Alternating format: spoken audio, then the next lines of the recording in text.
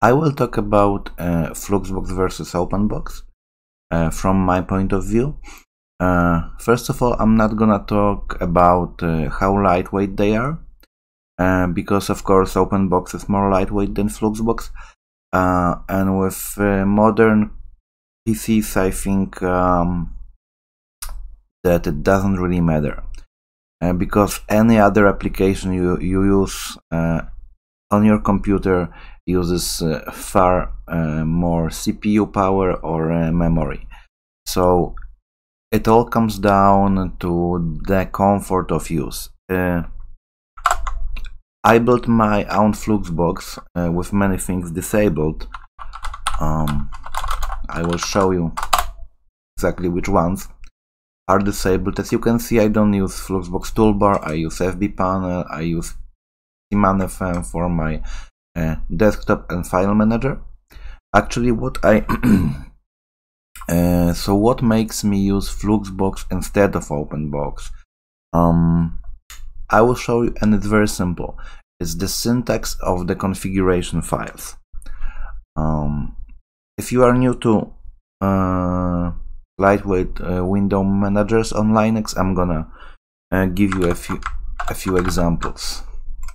Basically, Fluxbox has its own syntax of the configuration files and the menu file.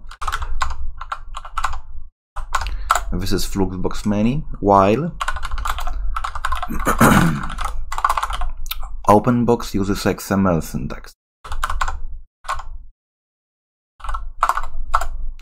I am not saying this is hard, I'm just saying that it's easier to edit this than this. For me, when I need to make a quick change into my menu file, I much more prefer to do it with Fluxbox than with Openbox. The other differences is that Fluxbox main configuration is done by using several files, while an Openbox uses one, but this is not a good example. I will show you mine.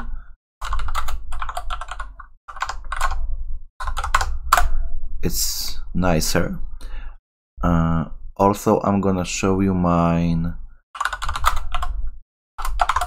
files when it comes to Fluxbox as well. So we have the init file that has all the basic settings. It's very simple. While in Openbox you have this rc.xml that holds all the basic settings, all the key bindings, everything. In Fluxbox all the key bindings goes into keys file. You can see.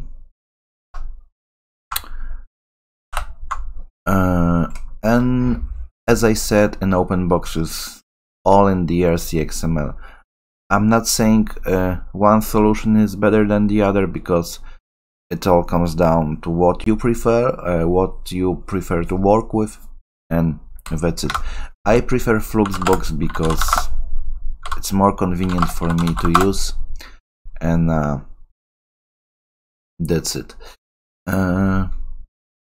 Let me know what you think in the comments, what you use, why you use what you use, and I would love to see your settings of Fluxbox and Openbox and all the cool stuff you have done with those window managers.